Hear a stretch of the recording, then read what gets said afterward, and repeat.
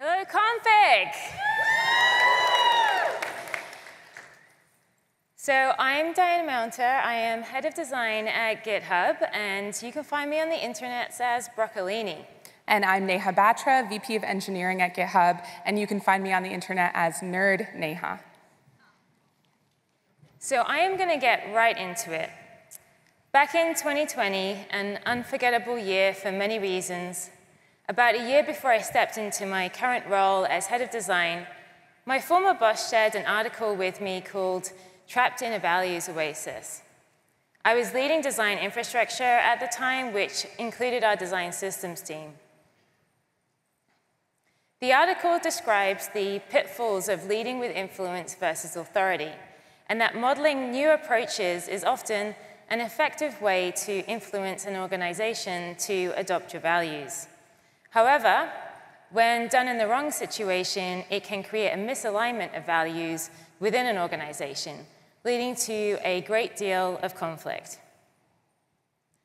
The authors called these pockets of values misalignment a values oasis.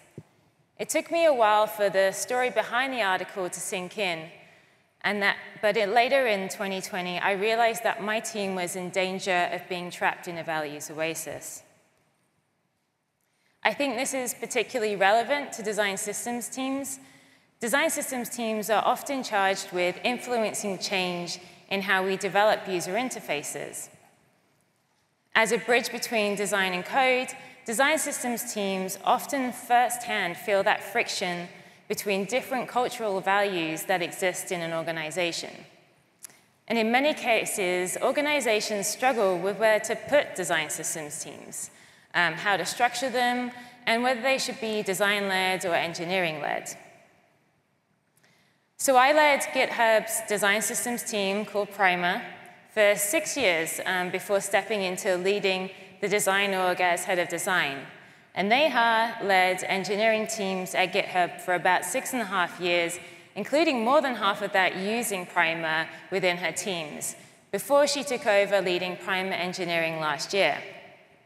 And together, we are going to share the journey of design systems at GitHub and avoiding the values oasis. So we started building design systems in around 2016. Primer was more of a CSS framework than what we might call a design system at the time. I and several other designers who had joined around the same time and who had worked on design systems in other companies saw lots of improvements and potential for Primer.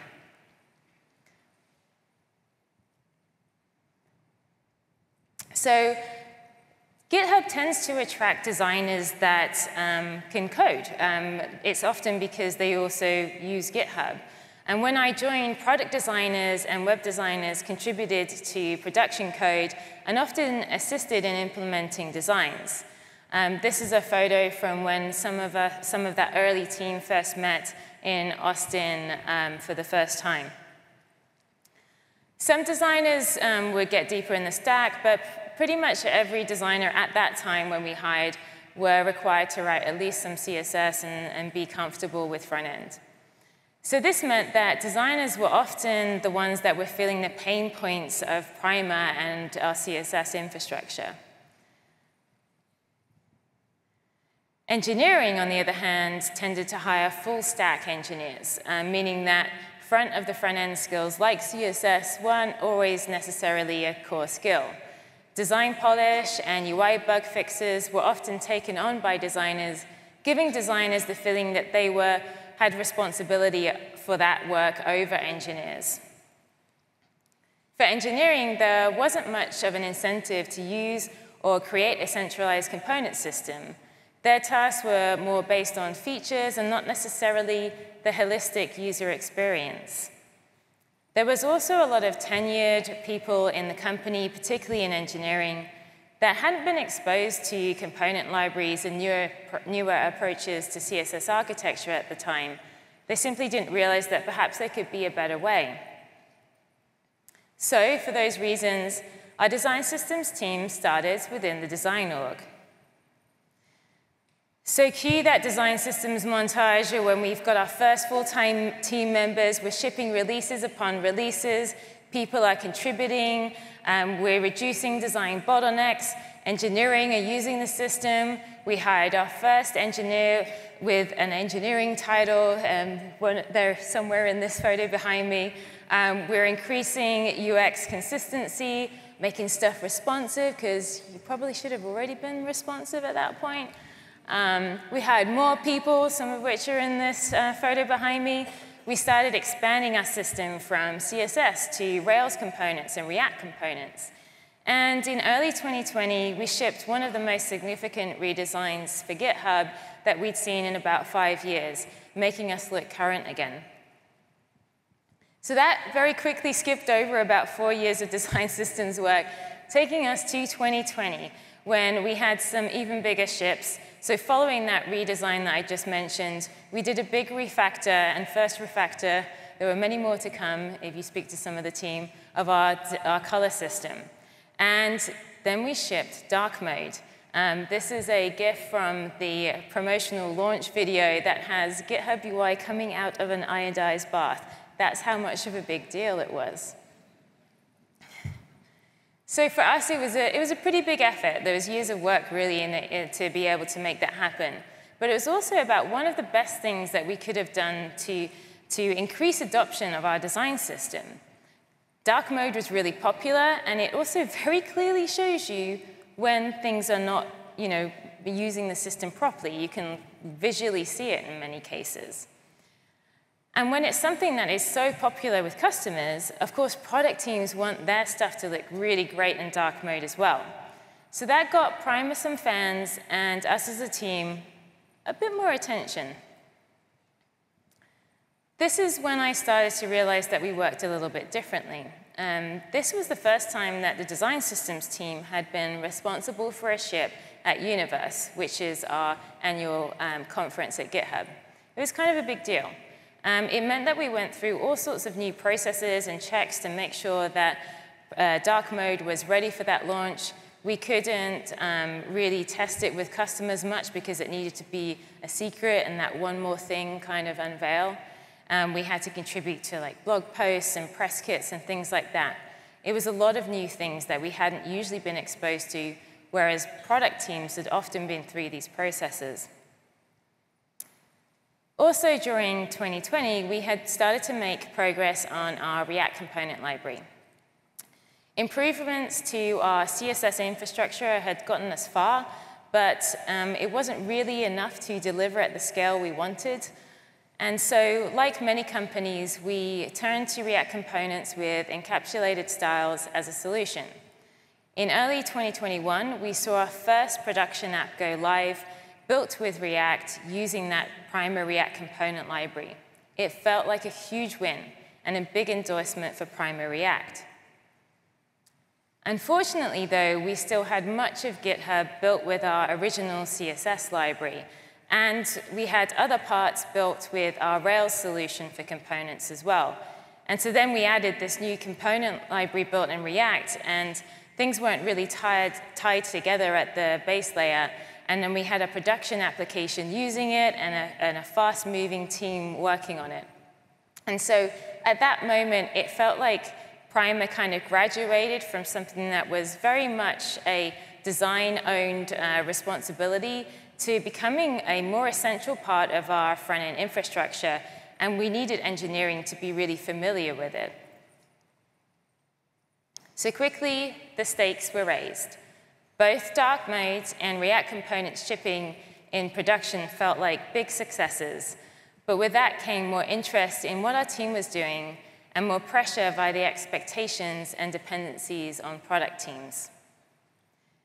This is when I really started to notice friction in the way that we worked compared to other teams.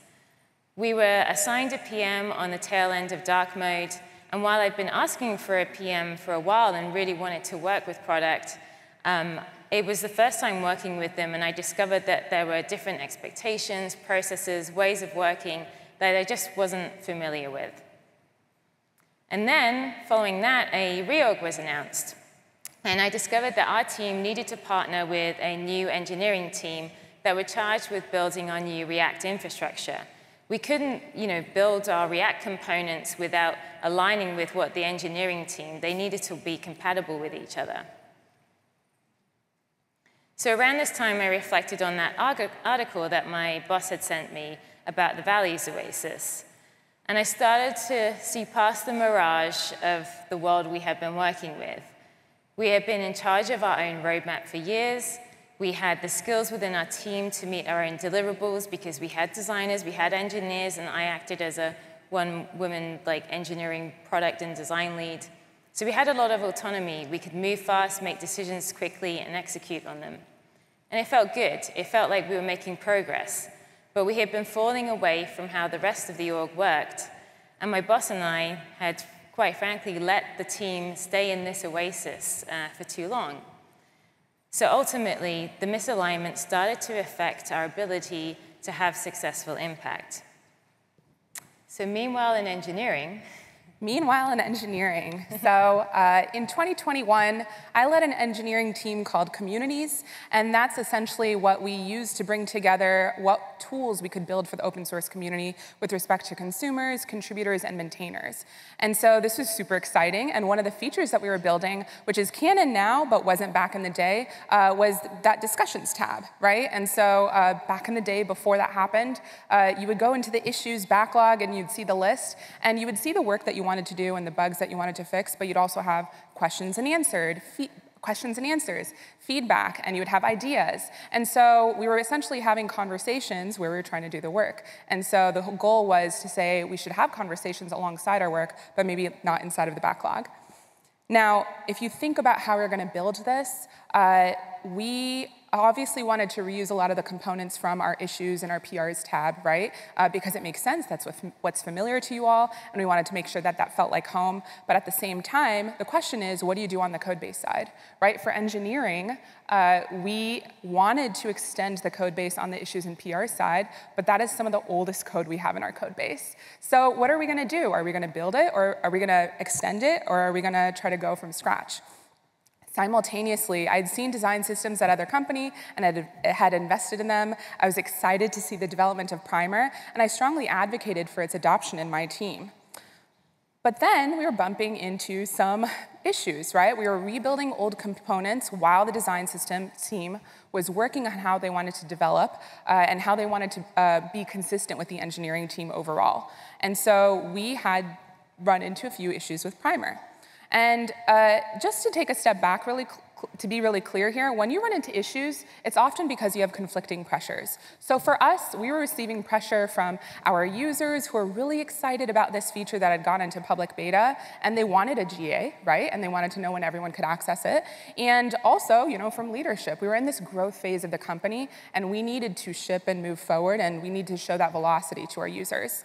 And in turn, right, we were applying that pressure to the design systems team because they were building new patterns we were building new patterns that they weren't yet supporting. And so there was some of that conflict, right? And so this is a fundamental question, right? What's it gonna be, velocity or consistency? And this is pretty typical. You're always gonna see this experience in this conflict. And so we tried to understand the roadmap and how they prioritized, how they contributed. And I was left feeling a little unclear. However, we were able to work through it, right? So with office hours from their side, with the passion and interest for us to work against both sides, and with Diana and I honestly having conversations about how we wanted to collaborate, we were able to make progress without straying too far away from the system. So cheers to good collaboration. But then, there was a little bit more pressure. So later that year, GitHub publicly announced their goals for accessibility and their vision for the program. And here on screen is an image from a video series that GitHub created about developers with disabilities. This is Anton, who has cerebral palsy, and he sat at his desk next to a window, writing code using assistive technologies. So if you think about it, right, we had this brand new program that we wanted to launch, and of all the areas that we wanted to invest in, discussions was one of the most important areas. This is already an area where we're trying to lower the barrier and make our repos more accessible to the real world, and so this is an area that we wanted to invest in as well. So there were some bugs, obviously, in the system that design systems had had to integrate into, and that blocked us from delivering our goals. Same conflict again, right? We were met with that challenging choice. Do we fix accessibility issues in our own feature? Do we upstream to help the platform, or do we wait for upstream improvements from Primer? And like, honestly, to be clear, this is a great problem for us to have. At least we can upstream changes into the platform, but as you might remember from those pressures and the stage that we were in our company, it was really hard for us to just wait around for those changes. So I had a lot of empathy for the design systems team because it was clear from the outside that there was pressure, not just from us, but from other areas on the design systems, and that they were struggling to meet those demands.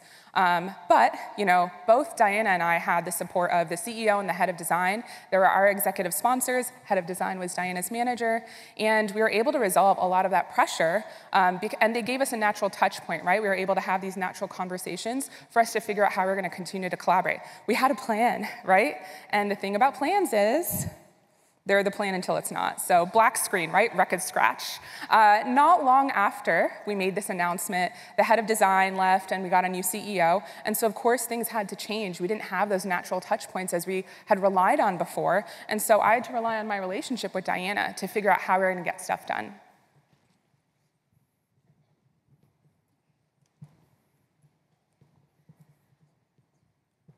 So in November 2021, with my boss leaving, I was offered to step into his role and lead the org as head of design.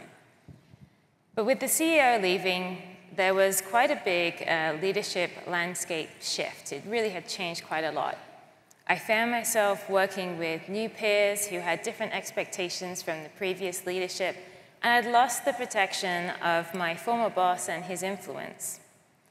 I found myself doubting previously successful approaches, feeling unsure if principles I had thought were core to GitHub now stayed true, and which advice I could trust. Like coming out of a lush oasis into a dry desert, I felt like everything was in hard mode. So the other thing, though, was that moving into this role gave me a new perspective as well as new responsibilities. I wanted to be a leader who was visible and who had influence, but also ensure my team as a whole had recognition and visibility. With all design teams becoming my responsibility now, not just design infrastructure, I took more serious steps to reduce the friction and values misalignment with how our teams worked. When hiring my new design director and engineering leader for design infrastructure, I talked with them both about the pros and cons of having design system reporting into design.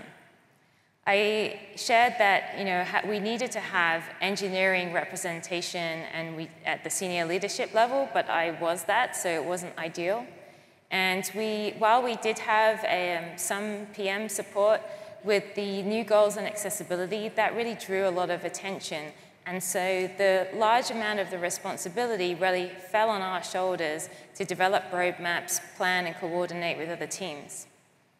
So to help, I tried to encourage my new leads to build strong relationships with other org partners, particularly in engineering and product, and encourage them to adopt org-wide practices such as product release processes and engineering practices, things like how we hired and onboarded engineers, and setting the same expectations around things like promotions. But despite that, despite trying to reduce the gap between the different ways of working, we still had a lot of pressure on the team. We were servicing 3 variations of that design system and had a lot of work to do to really connect them at the foundation still. Engineering also announced a long-term move to use React on the front end, and Primer was still really lacking maturity, lacking a lot of coverage and robust tooling to support it.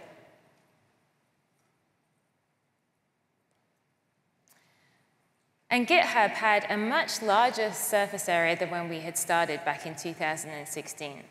It had much wider adoption, and there were more and more people using the system and more ask for new patterns and coverage. And with our accessibility vision, Primer was in the direct path of being able to both deliver and maintain accessibility goals for the long term. Increasingly, it felt like we needed to make bigger changes. Then, in 2022, with serious world events happening, GitHub, like many companies, felt the impact of economic headwinds. That made it feel like asking for eng headcount when in a design team, when we were unfortunately making cuts, it just really felt like an impossible ask. We had hundreds of engineers versus tens of designers. What we really wanted to do is leverage those existing engineers, not hire new ones. And doing that, trying to do that across organizational lines felt really difficult. It hindered our ability to augment resources from the existing, much larger engineering team towards Primer. So that's when I started a conversation with Neha about how to set Primer on the best path for success. So when Diana came to me about moving Primer engineering to my org, it felt like all arrows were already pointing in that direction and there was some momentum there. So I wasn't completely surprised. I was now leading the org that included our front-end engineering teams and teams that worked really closely with Primer engineering already, including some of those that had a lot of cross-dependencies. And so prior to this, right, on top of that, Diana and I had already had discussions about the future funding of Primer, the best place it should come from. And so that was also another reason why it wasn't a surprise when Diana had approached our team. The timing was pretty good, right? I had time to settle into my new role, and I had the capacity to take on new responsibilities. I knew that in my org, we had engineers with similar skill sets to design systems so that we could augment that, right, in those teams and make sure that we're collaborating with or directly working on Primer. And then finally, we already had some positive examples of collaboration, right? And that made the change make more sense. And so at GitHub, we have this phrase, the pendulum swingeth. Everyone kind of uses the phrase a little bit differently. Basically, what that means is that sometimes we move from one extreme to the other. And if you've ever been at a company long enough, right, you're going to see us make changes and then reverse them and go back to other extremes. And that's always going to happen, right? It's good to make big changes when all the arrows are pointing to one direction because you want folks to react to that change and say, oh yeah, that makes sense, or I was hoping that would happen. Maybe not everyone's going to feel that way, but it should at least not come as a complete surprise. And so in this case, we were able to move with the pendulum swing and swing in the same direction with respect to the problems to solve, skills to receive the team, and openness to change. So, as you can tell from our collective experience, if you find yourself in a values oasis, all is not lost. So we wanted to codify some of the lessons that we learned here, and this is what we've taken away. So I really strongly encourage you to build teams that will last when you're gone. Make sure they are resilient to change. If you leave and everything else falls down around you, you're not really leaving a good legacy. Make connections across organizational lines. Don't work in silos. You never know. The connections that you make, they could become your greatest ally in future, like Neha and I. Don't lose the goodness from before. If you're going to make big changes, it should mean that you don't want to change everything. If you think about it, we're trying to merge the two cultures and merge the changes, not a force push where you get YOLO and you just completely ignore all of the conflicts that you had before, right? We wanted to decrease the coordination that we had, but we wanted to keep that closeness between the design systems team and design, right? And so before any change, you want to take stock of what you want to preserve and then use that so that those can be the good foundation for you to establish your new culture and how you want to work together. So like in software development, we have to have some Git puns in here, I'm afraid. Sorry, folks. The longer you've been working in a branch without pulling updates from main, the more conflicts you're probably going to experience when you try to merge that branch back in. AKA, the longer you exist in a values oasis, the harder it is to get out of it. Keep your eyes on the prize, right? Imagine, right? It's not just us versus them. It's not about empire building. It's about the opportunity, right? And that opportunity ahead of us is going to be what is going to carry you through and help you make those decisions. Leaders are measured on impact, not on org size or structure. And in our case, the opportunities that we had ahead of us were that we wanted a design system that enables us to be efficient. We wanted to deliver a great customer experience that's accessible, and we wanted to keep our brand quality bar high, right? And sometimes that's going to mean that you need to work on management structures, especially as leaders. That is how we're going to set our teams up for success. It's necessary work. It's not office politics. It's the job, and it's all part of working with people. So watch out for that pendulum swing and try to move with it.